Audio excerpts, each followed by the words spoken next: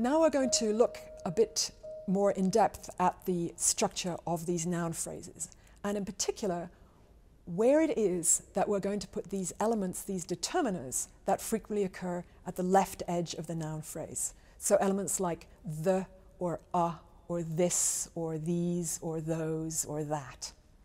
A question that any syntactician would ask about these is where exactly in the structure they are. And there are two hypotheses that one could entertain. The first hypothesis would be to suppose that that determiner is in the specifier position of the noun phrase.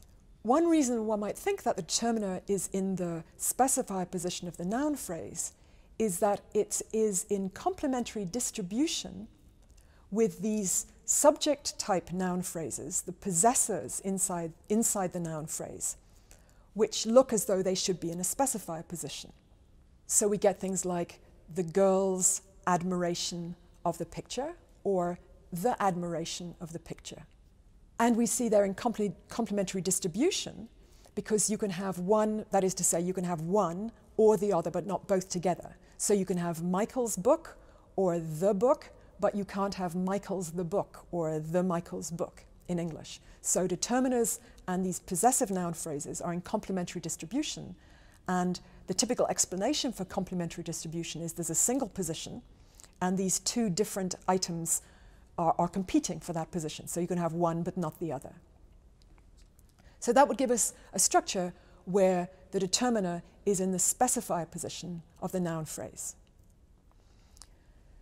But if we just put the determiner on its own in the specifier position of the noun phrase, we actually have a structure which is not consistent with X-bar theory as we've been looking at it so far, because what our X-bar schema has given us is structures where you have the head of a phrase, it may or may not have a complement, it may or may not have a specifier, but the complement and the specifier, where they occur, are themselves phrases, not just heads, but full phrases. So we can't just have the determiner as the specifier of the noun phrase. One way we could deal with this is to say, well, this is a case where the determiner, it's just the limit case where the determiner is projecting a whole phrase, a whole DP. It just happens that it doesn't have a complement and it doesn't have a specifier. So the whole phrase consists only of the determiner. And that would resolve the problem for X-bar theory. But it has worried people that in all of these cases with these determiners, so with the and are and this and that and those and these, all of these, we're only seeing the determiner. We're not seeing it with any other material. So that looks a little bit suspicious if we're saying that it's a full phrase. And that's one of the reasons that people have come up with an alternative hypothesis about the structure of these phrases with nouns in them. The second hypothesis, then, that one might have about the structure of nominals, and in particular as to where the determiner is to say that rather having the determiner, projected determiner phrase, which is the specifier of the noun phrase, instead to suppose that the determiner is a head that takes the noun phrase as its complement. The effect of that would be, if we're sticking with X-bar theory, would be to say that the structures which up to now we've been calling noun phrases are in fact determiner phrases. They're projections of the determiner. That determiner takes the noun phrase as its complement. The idea that what we've been calling noun phrases up to now are really determiner phrases, that is, that the determiner takes a noun phrase as its complement and projects a determiner phrase, has been called the DP hypothesis. If that hypothesis is correct, we actually have a very close correspondence between the structure of sentences and the structure of noun phrases. So in the case of sentences, they're built up around verb phrases. We have a verb that projects a verb phrase, and then that verb phrase is the complement of a functional head, inflection or inful or I. In the case now of a DP, so in the nominal domain, we have a noun phrase projected by a noun. That noun phrase is then the complement of a functional head, a D in this case. That takes the noun phrase as its complement. So the noun corresponds to the verb, the D corresponds to I. We have a functional category taking a projection of a lexical category as its complement in both cases. At this point, we should go back and consider how we're going to analyze cases where instead of just a determiner, we have a possessor. We could say, or we might think of saying, that, well, we have evidence for the DP hypothesis where we've got a determiner like the or this, but that in the case of where we have a possessor, that possessive phrase is in the specifier of the NP. That's how we started out. But that would mean that where we have the possessor, we have a whole NP, whereas when we have the determiner, we have a DP. That would mean that where we have Mary's collection of mushrooms with a possessor, that would be an NP, and the collection of mushrooms with a determiner would be a DP. That would give them different categories. But that's the wrong answer, because those two cases have exactly the same distribution. So phrases where you've got a possessor and phrases where you just have a determiner, overall they have the same distribution. And so we want to say they have the same category. So we'd like them both to be DPs. How is that going to work out in the case of possessors? Well, one hypothesis here is to say that that clitic z, the thing that expresses possession, to take that to be a D. That would mean that in the case of Mary's collection of mushrooms, that z would be the D, where Mary would actually occur in the specifier position of the DP. This analysis would still give us an explanation for the complementary distribution of determiners like this and that, and possessors like Mary's. The whole possessor is not occupying the same position as the determiner, but that little z element is. So you can have one or the other, but not both. So we still retain that explanation. It's also completely consistent with this that the possessor doesn't have to be just a word like Mary. That specifier position is a position for phrases, and indeed we can have full phrases there. So as well as Mary's collection of mushrooms, we can have something like my friend's collection of mushrooms. As well as Joanna's hat, we can have the Duchess of Cambridge's hat. So the possessor is, as we expect under this analysis, can be a full phrase itself because it's occupying a specifier position.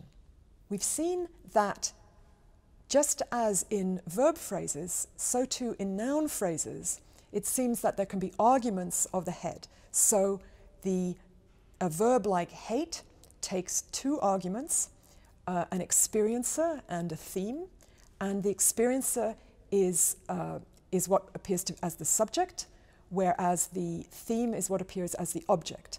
So in a sentence like, the cat hates the dog, we can only interpret it as the cat experiencing some emotion with respect to the dog. This tense doesn't tell us anything about how the dog feels about the cat. In exactly the similar way, where we have a nominal, we have something like the cat's hatred of the dog.